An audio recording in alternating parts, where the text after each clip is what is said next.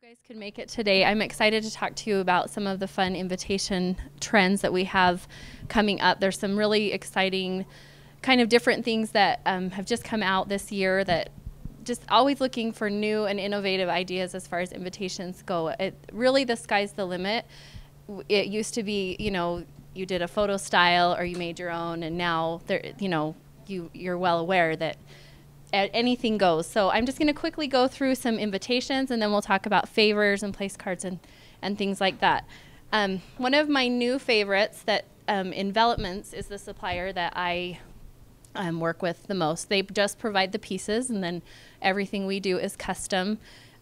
We have a full deck of just wonderful papers that our clients come in and sit down, and we just choose what goes with their event the best, and then build something usually based on those papers that they choose. So I always encourage my clients to bring some inspiration with them when they come to meet with me. So whether it be a picture of their bouquet or whatever is kind of driving their design and theme for their wedding, it kind of gives me an idea of what they're going for, and it helps me kind of set the tone for the whole event with the invitation. I think it really, if you do a fabulous invitation, people want to come and be there. So this is just a fun save the date. It's called a twist card.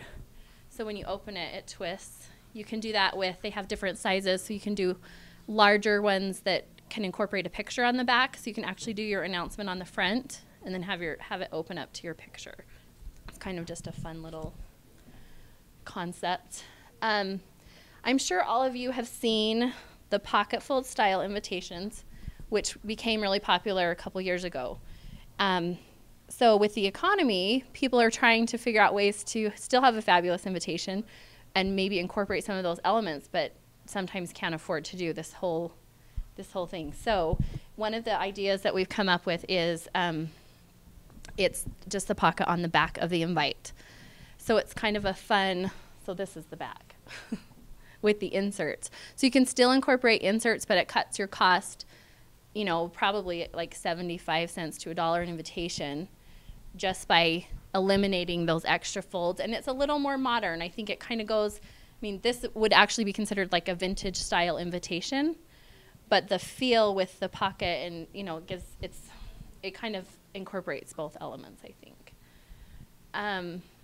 Another thing that I have noticed and have really been doing a lot with my clients is envelopes. If they do a flat invitation, I always encourage them to jazz up the envelope, do something a little extra as far as the envelope goes, because when you get that in the mail, you want to open it. It sets it apart from all the rest of the mail. It has some interest to it. About a year and a half ago, we did a big carnival wedding, and the band wrap is become really popular, and you can kind of customize that to match any style of invitation, but it adds that extra something when they see it in the mail. The other trend I wanted to touch on is, along with the economy and trying to find ways to cut back a little bit, we have done a lot this last year where we've done a more formal, fancier invitation for the guests who are coming to the ceremony and the wedding dinner, rehearsal dinner that need some extra inserts. We'll do a full pocket for something like that. And then for the rest of the guests, we'll do a flat invitation that is reminiscent of what their pocket fold invitation is, but it's significantly less expensive. So that would be like an announcement that could go to everyone, or it could invite everyone to the reception, but if they're not invited to all the other pieces of the wedding, that gives them kind of a cheaper, less expensive option. And then this would be kind of like a middle of the road option where it's got the picture, it's still a fold out, opens up, but it's going to be just a little bit less, but it's still fabulous. Let's talk really quick about favors. That's I think the funnest part of the wedding. It's kind of that little finishing touch. If you get to it, everyone's excited to see those extra little things on their table. So food is usually the driving force behind favors. I always ask my clients, what's your favorite treat? And then sometimes we'll do a little card next to their dessert table or their favor station that will say, from Love the Bride and Groom, and it will say what that why that treat is significant to them, or something from their first date or whatever, just to kind of tie that into, have it be more personal, kind of bring it back to personal. This is one of my most favorite things in the world, apple pie, caramel apples. And so we do these actually a lot. They're so fun, and they stack up really nice, and they're just yummy, and people can take them home and wait a few days to eat them if they want. But this has been a really, really popular favor and super fun to just add a lot of color and a really, really yummy treat. Sometimes we use favors to incorporate the place card. So, for example, these soda bottles, we just draped a little ribbon over it with their place card with the person's name. Then you can set those at each plate, and they get to take their soda home or incorporate that into the food. They can drink it there, but it gives them a treat as well. And really, you can do that with any of these favors. Add a tag that would have their name and incorporate that as a place card. I've noticed a trend in clients doing more of a sit-down dinner and then just sending out announcements to everyone else, keeping it smaller. And so when you're doing something like that, you can usually afford to add something to each plate, and that really can dress up a table, add some color without having to add to the florals or things like that. You can add a pop of color really quickly with a simple favor. Just for instance, this favor kind of matches what you guys have going on. If you put that right there on the plate, it just kind of brightens it a little bit and adds just an extra element. So we kind of went with the whole lemon theme here, pink lemonade. That's going to tip over. So on a more modern feel, this invitation, we did a timeline.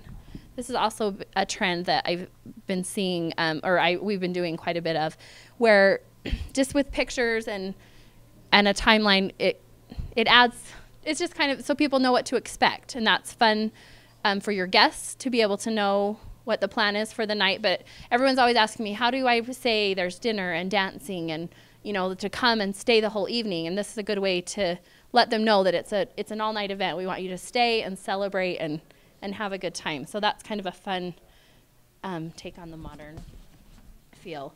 Last but not least, these fun boxes are just fabulous for kids. We're always wondering, what do we do with the kids at the wedding? They're bored. They don't love sitting there watching, you know, everyone shake hands. So we came up with the idea of doing a gift box for the kids. Inside, we always coordinate everything, but we put a coloring book, activity book, some crayons. Love to personalize them with their name. We usually put a bubble wand, which they can use as the bride and groom go away, or just for fun, just to play and have fun. And then a treat, usually like a little toy or something. So kind of keeps them entertained. I've seen these in action. They work great. Just gives the kids something to do and to keep themselves going. Another way to kind of to add something without adding a ton of cost, I like to do a theme. So we usually choose something when we're starting designing the invitations, whether it's the seal that goes on the outside of the invite, or like in this instance, a graphic that we're carrying through the whole time, continue the same fonts through. That way, it gives you a chance to kind of add a repetitive element that people can expect. You know, they come to the wedding, they see that same thing, and it quickly adds some like expense to the feel of the wedding, but it's not necessarily expensive. Does anyone have any questions or anything that I can answer for you about invitations or favors? No questions? I'm Ramey, R-A-M-E-Y, with Details by Ramey. And all my information is in your press kit, so if you have any questions, feel free to call or email me. Well, thank you so much.